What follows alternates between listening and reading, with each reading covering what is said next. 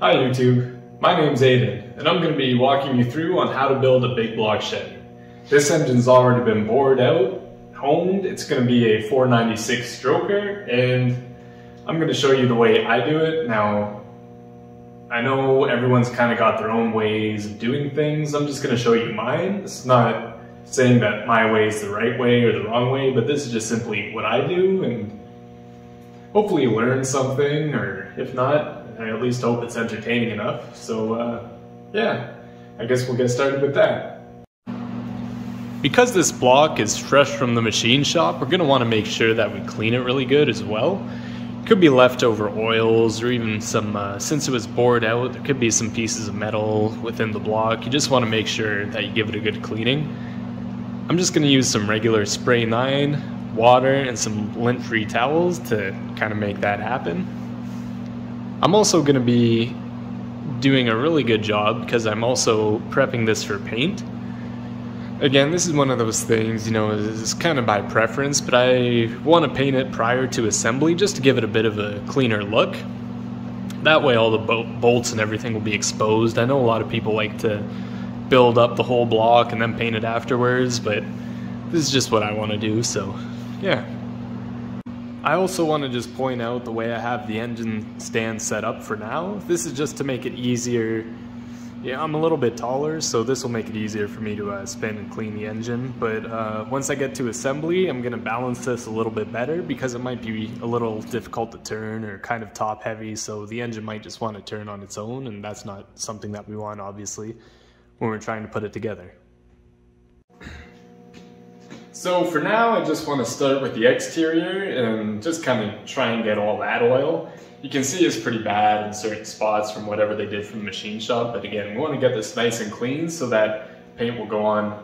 And you know, with paint work, it's all in prep, right? So the cleaner the block is, the less chance that the paint's gonna chip or flake off or any of that, right? We want good adhesion, so we're gonna try our best to achieve that.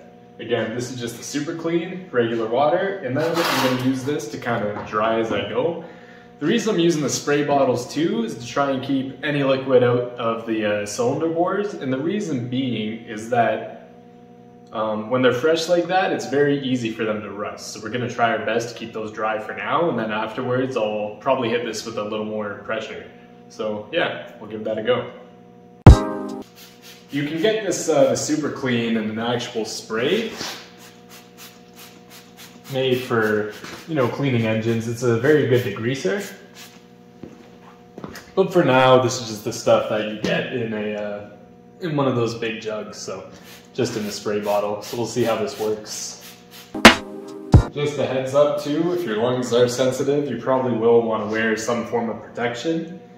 But yeah, I've definitely sounds bad, but I've definitely breathed in a lot worse, so. Just gonna kind of let that sit on for a few seconds, and we'll see how it does. Let it do its thing, because this does, it's made for kind of cutting grease, so we'll see whether or not that achieves it, so. I'm also gonna get the back here where the bell housing is. Starting out with the water, see whether or not that's helped any. The other reason I'm using spray bottles too is it's trying to just keep everything minimum, right? I am in the shop here, and there's unfortunately there's no form of, there's no vents or anywhere for the water to really go, so trying to use as little as I can and still do what I can.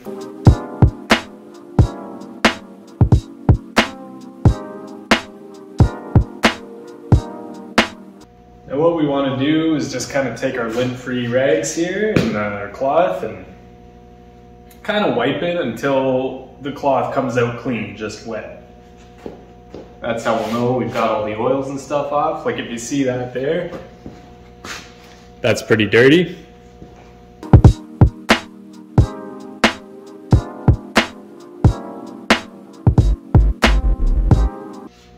Just big on, again, trying to keep things dry, right? A nice machine surface from the machine shop. You just don't want any rust happening. See here, it's pretty dry, but not bad overall. I was expecting a lot worse, to be honest.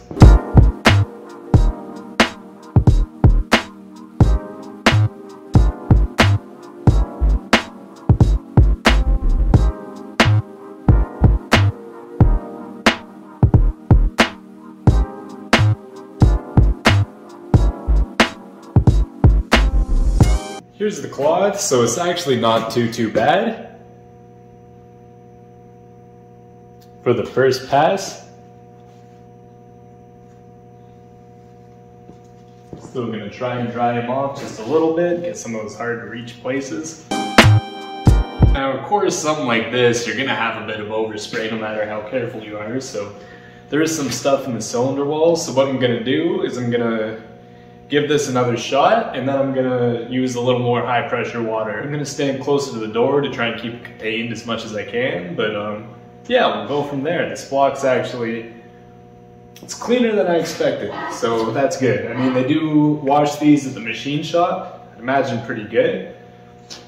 But, you know, it's always nice just to kind of do things for yourself, right? Then you know. Alright, so the next step's going to be hit it with the spray 9 again, then with a little bit higher pressure water, and after that we're going to go ahead and dry the block again, but I am going to be using some compressed air to try and make that a little bit easier. So yeah, let's go for it. Do inside the lifter valley. For the record, I am not painting this. Some people do, but it's just not for me. The whole idea behind painting a lifter valley is the oil won't be able to cling to the cast iron because it's very porous. So you paint it, it'll just be smooth, the oil returns a lot quicker. Keeps the oil cooler as well. People that take their time and do that kind of thing are usually building some crazy engines though. Sometimes different classes too, like having to use certain parts or something. Those are guys that are trying to squeeze every ounce of horsepower that they can out of an engine. But for this, you know, I'm just going to build it to perform better than what's in the current vehicle. Just a little 283 should be a bit of an upgrade. And also just more for the sound too. It should sound pretty nice when she's built. Alright, I've got my spray 9 on there. Now it's time for the hose. It's time to make a mess. Good thing I got the squeegee close.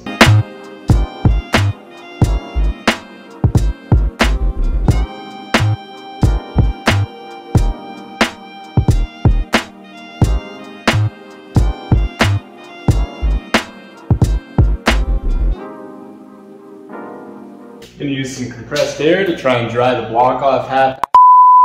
We want to get these cylinder walls dried ASAP after. I'm probably just going to use a regular cloth to do that, because we're also going to be, you know, cleaning the cylinders right before the pistons go in and everything as well. You want those as clean as possible.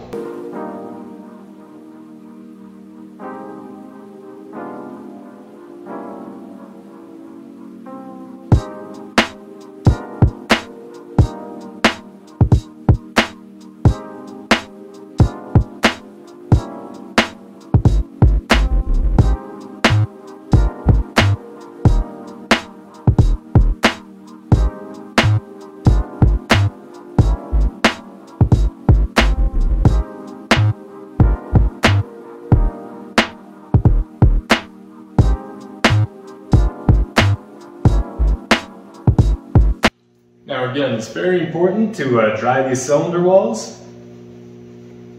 Rust can form really fast.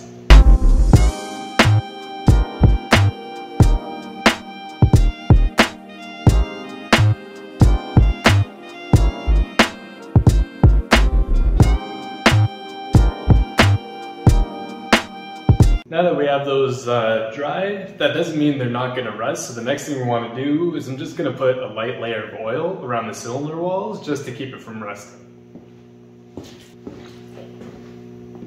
This here is just some regular 10W30. We're just going to go ahead and coat the walls with that.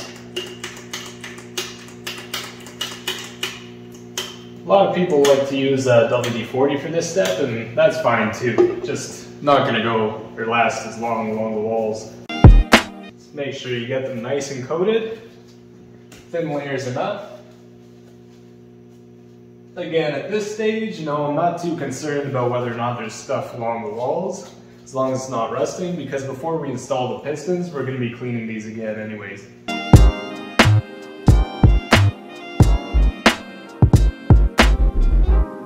also a word of caution, something that I see a lot but is rarely ever mentioned, is that these cylinder walls are very sharp. I see a lot of guys do the same thing. They, you know, they oil the walls, which are good, but then, yeah, just, it's very easy to potentially cut yourself.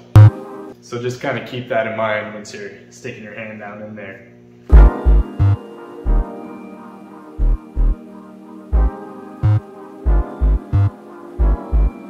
Just gonna do one last look around, make sure that everything is coated for sure.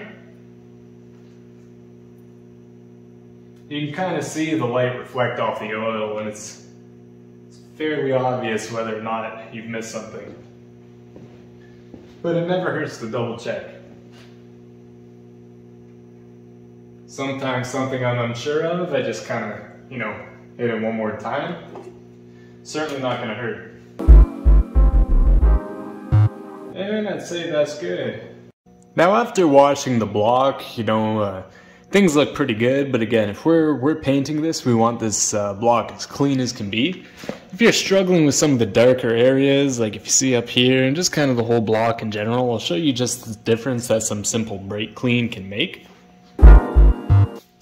Just want to give it a quick spray.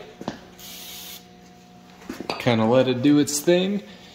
And then because brake clean too, you know, it's made to eat through everything. So after this, you'll want to re-oil your cylinder walls, but let's see if we can lighten that up and see how it looks in terms of getting it ready for paint. I mean, that looks pretty good right there, but we're gonna do, just because we want to make sure, we're gonna do our rag test and see how that looks.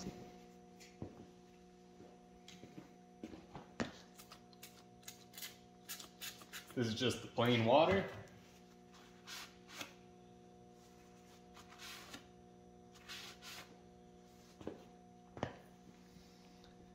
And as you see, it's more just the watermarks there, so I think after this thing dries a little bit more, she'll be ready to start masking up and good for paint.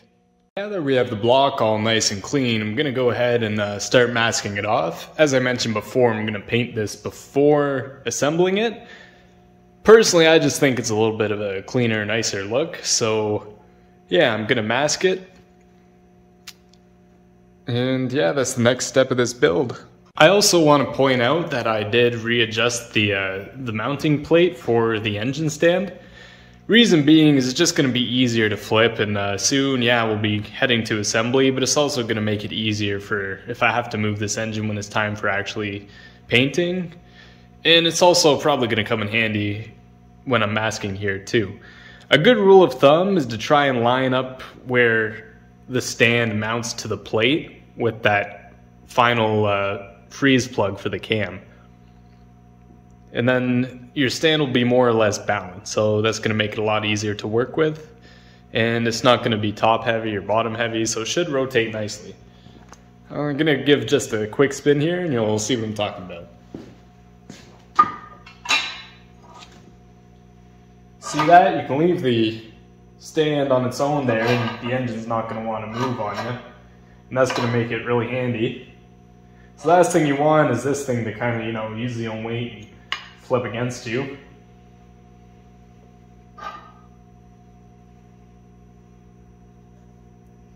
Nice and easy, just like that. One hand even. Just in the middle of masking this engine here, I'm not really videotaping this part because it's, you know, it's easier just to, I'm not gonna lie, it's a very boring job. It's easier to just blast some music, you know, avoid the commentary. But I just thought I'd stop in real quick and I'd just say that what I am doing is I'm using the parts that are going on as kind of a guide for what I'm masking off, so I won't have any unnecessary exposed parts. So what I do essentially is I'll put the part on and I'll put the tape under, then I'll put the part over that and just kind of cut around the part. So then hopefully if all goes good, you know, it's not interfering with the gaskets, but it's also you're not gonna see exposed metal either. I guess that would be one of the pros to painting afterwards, is you don't have to really worry about that, but yeah, this is what I'm doing, so. Alright guys, so we have our engine masked off, so now it's ready for paint. After I masked it, I scrubbed it actually really good with a wire brush just for some of that surface rust. And I also used mineral spirits on the block and make sure that it's all dry. So for paint, we're going to be using the Duplicolor engine enamel.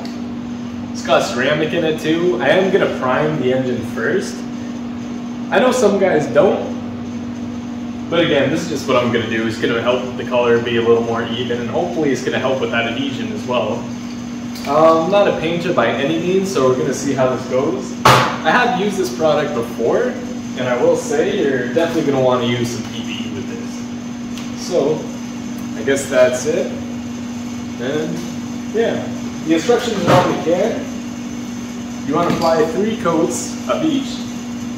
2 coats are just going to be light, just kind of tack coats. Let it sit for 10 minutes. Same thing, another light coat, and your third one's going to be a little heavy.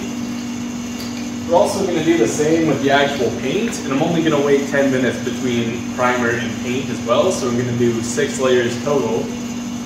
I know that sounds like quite a bit, but the engine paint is actually, it's very thin. It goes on pretty nice, so you shouldn't really be getting runs or anything, unless you're holding it really close. So, yeah, we'll see how it goes.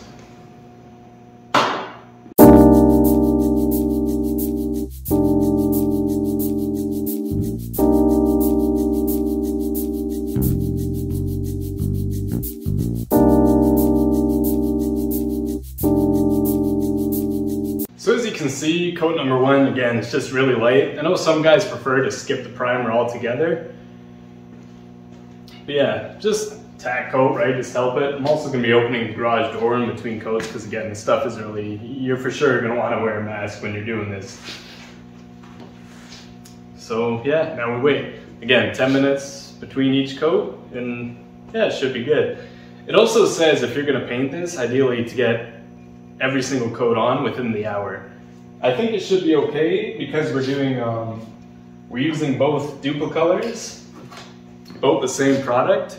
You might run into issues if you use, like sometimes there's a bit of a chemical reaction if you're mixing paints. Like I know VHT is another very popular engine paint, but I'm just sticking with the Duplicolor. The other pieces that I've painted before using the same method have all held up, so I have faith that this will be the same. But I guess time will tell.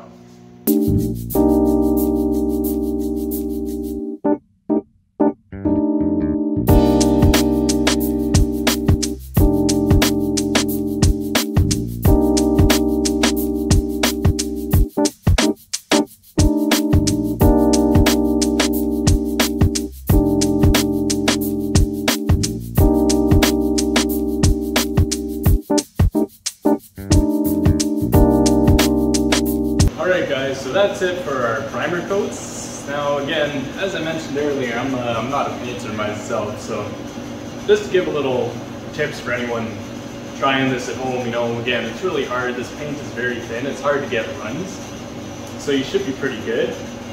First 2 coats, again, just tack, just kind of get something on there, right? But your third coat, when it says medium wet, the way I look at it is like, you know, if you see something that still looks a little dry, just make sure that there is color on there. As you can see, the engine looks pretty good. I don't think I should have any issues when putting the actual color on. The color we're going to use is paint this engine. His official name is Torque and Teal. This is by Duplicolor. This engine's going to be for a Pontiac Parisian, which if you don't know, it's a Canadian Pontiac car, and it just underneath the sheet metal, it's essentially a Chevrolet Impala. So I'm going to kind of be paying a little bit of homage to Pontiacs, but also just kind of be different, right? I mean, everyone paints their engine orange, so we're going to just step outside the box and be a little creative with it. The other thing, yeah, the Torque and Teal is very hard to get here in Canada. It's very expensive. I think there's some stuff in it that's really not good for you. So the primer is not as bad as this. When I painted the other parts, you know, I thought, oh, there's ventilation, the garage door is open, I'm gonna be fine. I didn't wear any protection, and I was blowing the color out for a couple days afterwards, actually. So this stuff is very brittle. You'll definitely want to use PPE when you're handling it. Yeah, Pontiac engines too back in the day were kind of a bluish color. I mean, General Motors also had blue, but Pontiacs were sort of their one-off, so this color I'm using to kind of pay homage to that. So yeah, we'll see how it goes. I'm excited for it. The other thing too, you know, they say to wait 10 minutes between each coat. With the third coat of the primer, I'd say just really make sure. I'd say if something looks wet, just kind of do the glove test, right? And if it looks good, then it probably is, and yeah, we'll go from there. Hopefully this turns out. So far so good. Yeah, that's all we can do. Time for coloring.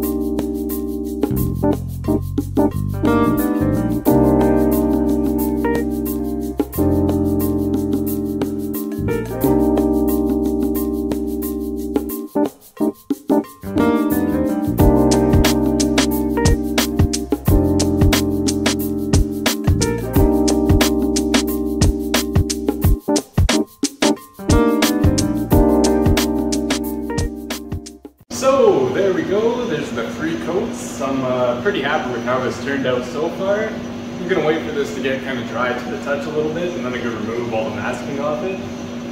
The reason I'm doing this so quick is, you know, some guys like to wait, some guys rip it off right away. I think this is kind of the sweet spot for it.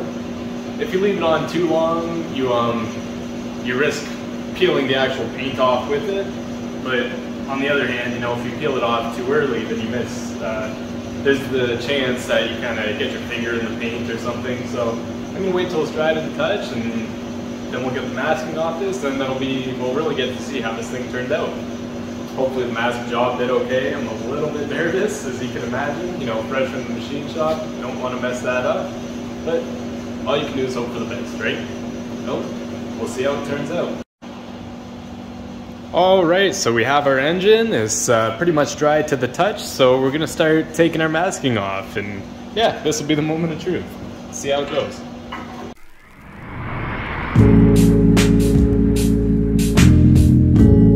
So far I'm pretty happy with how this has turned out.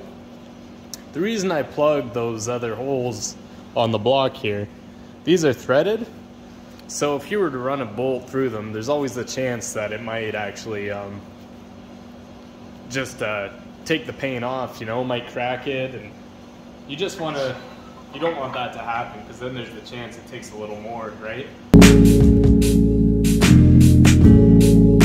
Some people also like to paint over the freeze plugs. Obviously I've opted out of that. I just think it kind of makes the engine block pop a little more.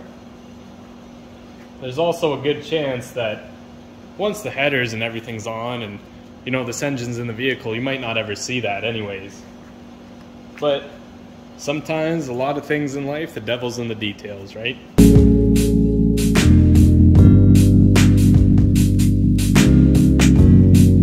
Some guys paint back here as well, but I decided not to, just leave it there.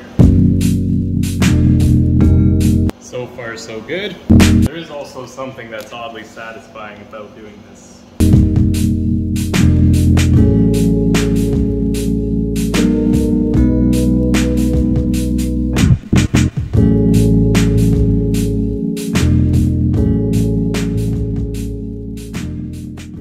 And there we have it. All the masking's off, and overall I'm very happy with how this engine block turned out. Again, I'm not a painter.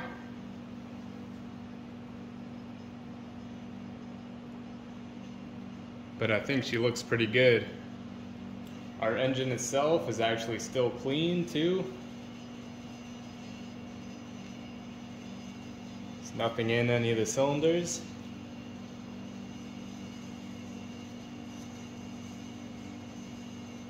And I think she's good.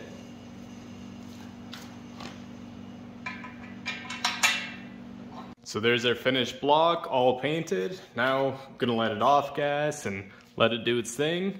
But now we have the base all ready for assembly. So that'll be the next step.